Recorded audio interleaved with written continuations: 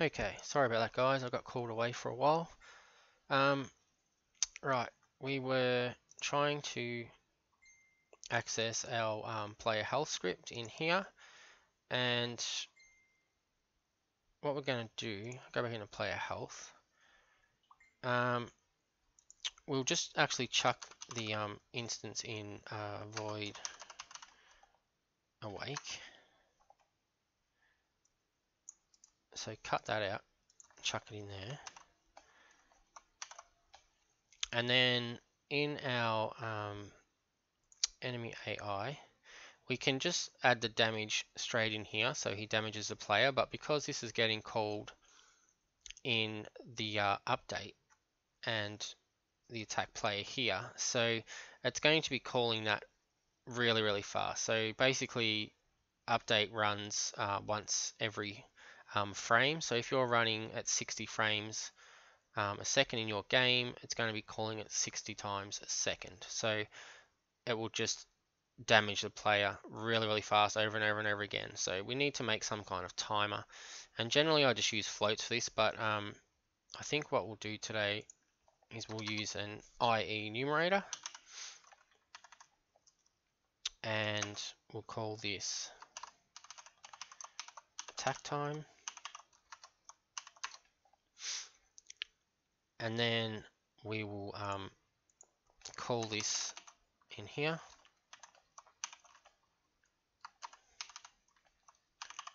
attack time. I just call it now because I'll forget otherwise. So yeah, when we attack the player, we're going to call that. And so the first thing we want to do, once we call this, we don't want to add the damage straight away because we're playing the animation here. So we need to know asset zombie attack. So it's 43 frames long. So we could just say, first of all, yield return new wait for seconds, and we'll just say 0.5. We can just round it off, that'll be fine. And then we want to add the damage. So in our player health, we want to call this function here.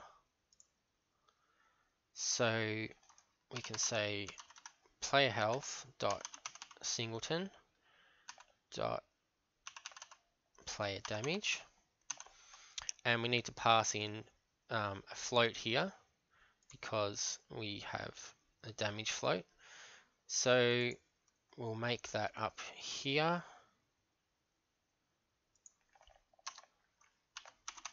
Public float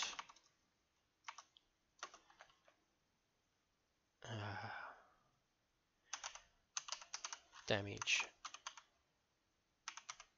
amount, and we'll just say, I'll say 35 just for testing purposes so that we can kill the player pretty quickly, but we can change that in inspector because it's public. So damage amount, and then after we've done that, we want to wait for a certain amount of time before we attack again. So we'll do a serialized field float and call this one attack time, and that can equal 2 seconds for now. And because we serialize it, of course, we'll be able to change that in the inspector even though it's private. And then we'll just copy this, and we'll pass in our attack time. And yeah, what we might also do, it's probably a good idea, is to have a bool, we'll make it public for now. Public bool can attack equals true. And then before we call, instead of just saying else, we'll attack the player. We'll say else if can attack. So if can attack is true, which it starts off true, so he'll be able to attack straight away. Then we'll call this, and it will run the coroutine. And then we'll wait 0.5, attack the player, then wait the 2 seconds, and we'll say can attack equals false, because then once it starts playing this coroutine, it'll just keep playing it over and over and over again if can attack is true, or if we didn't have this boolean. So the coroutine would just keep getting repeated and it wouldn't work properly. So it wouldn't get to play all the way through, and we'll just make can attack equal true at the end. That should be okay, I think. Let's have a look. Can attack.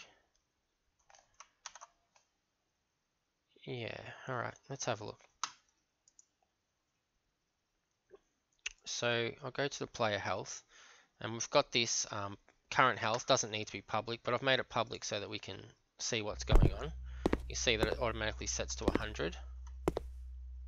And of course, it's doing 35 damage every 2 seconds. And yeah, and it's just going to keep going down, minus because we haven't told it anything else. So in our player health, we need to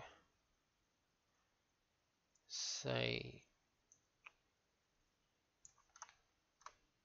we'll cut this out, and we'll just say if current health is greater than 0,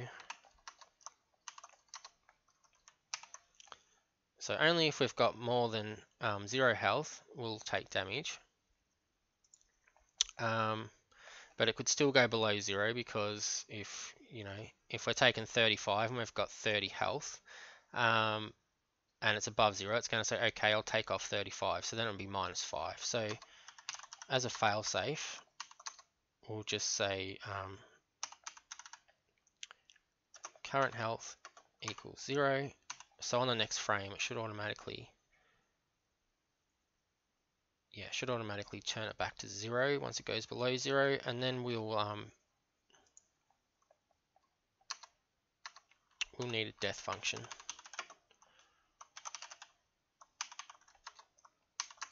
So if I actually want a boolean too, just like for the enemy, because it's very handy to be able to easily know when an enemy or player is dead, in my opinion. So bool is dead equals false, and then we could actually just put that in there as well.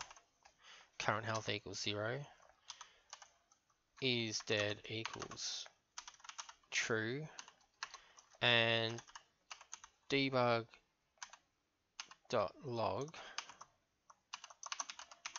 player is dead,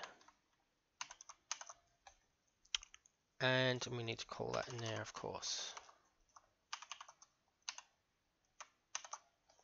Okay, so we have that now, and in our enemy AI, where are we here? So yeah, if he can attack, and the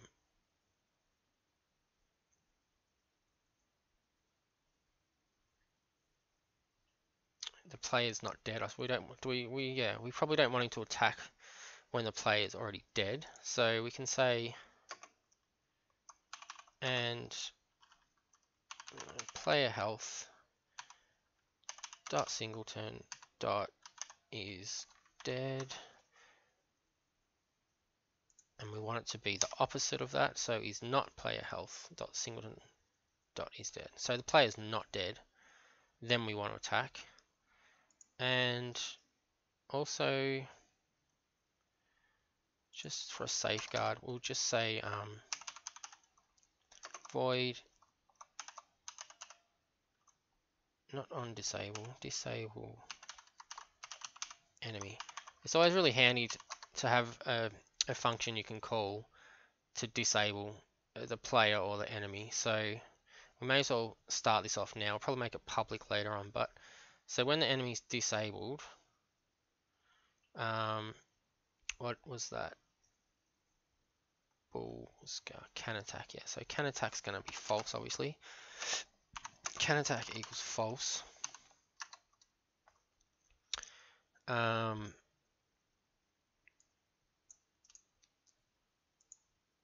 Let's just disable all the animations as well, and yeah, that should be fine for now. So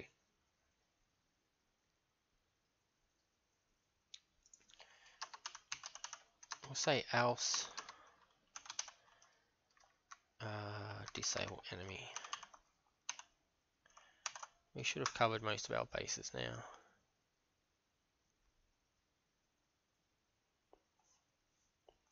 Okay. So let's go ahead and see if this actually works. So you come up.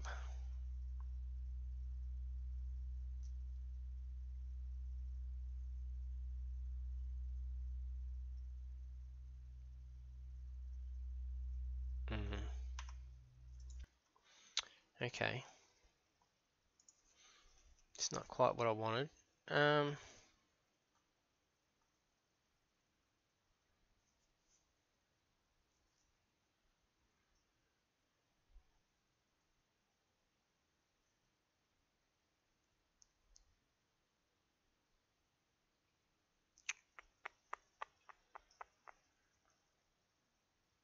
So maybe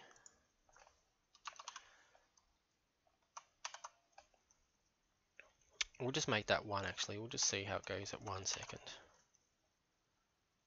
Really give that animation time to play out. Oh god, and we just crashed. And we hadn't saved. So yeah, that kind of sucks.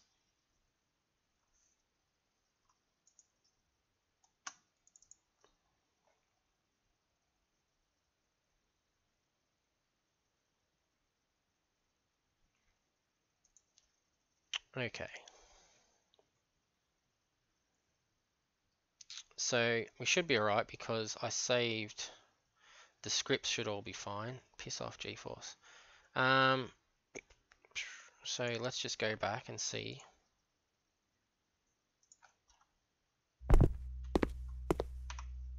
Just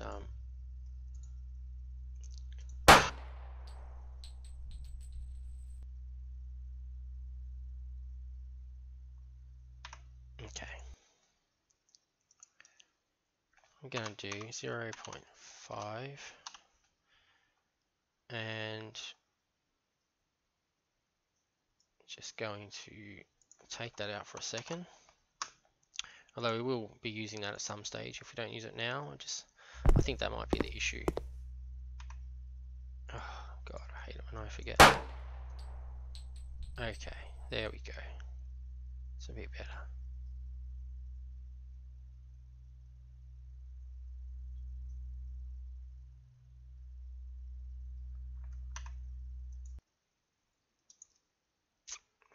So,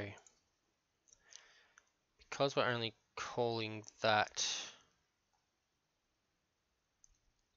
after waiting 2 seconds, it kind of goes below 0 and it waits the 2 seconds until the zombie attacks before it puts the health back at 0 instead of minus. So we could put it in update, and it's probably not the ideal thing to do, but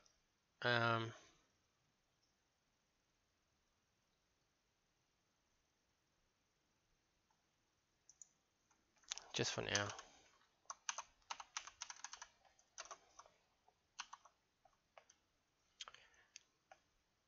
Is less than 0. Current health equals 0. That should fix that problem.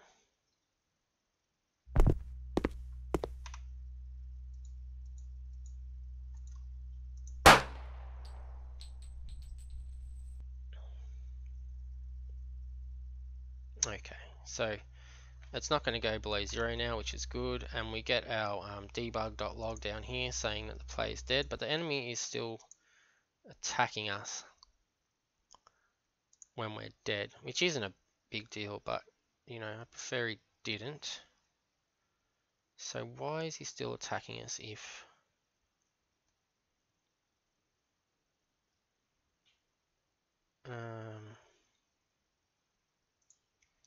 get rid of that.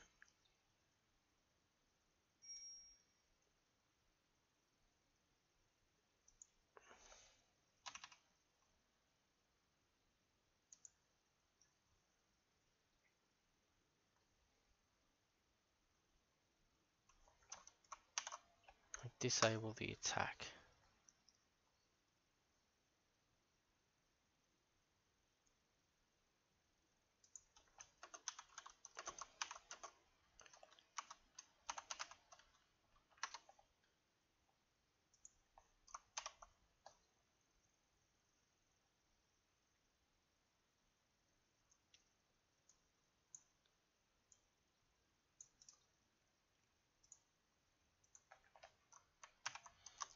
What about that?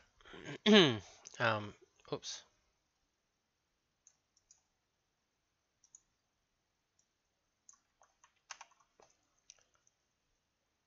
So if he is dead, then we want to disable him. So sorry about stuffing around here, guys. So it should all work fine until we're dead.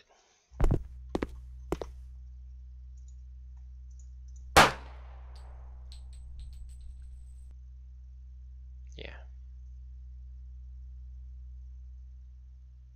No, he's still... Okay, so he had to play his last coroutine. Okay, that's fine. That's fine. He stops now and we'll be dead now. So, yeah, I can live with that. Okay, so our bull is dead. Our health is at 0, and it says that we're dead there as well. So, yeah, that should basically be it for today. We'll improve on this as we go along, but for now, that's not too bad. The enemy can actually chase after the player, attack the player, and he can also kill the player. So yeah, the basics are starting to get set up, and we'll just keep going along and improving it until we've got something that's actually fun to play. Alright guys, thank you for watching, and I'll see you in the next one. Cheers.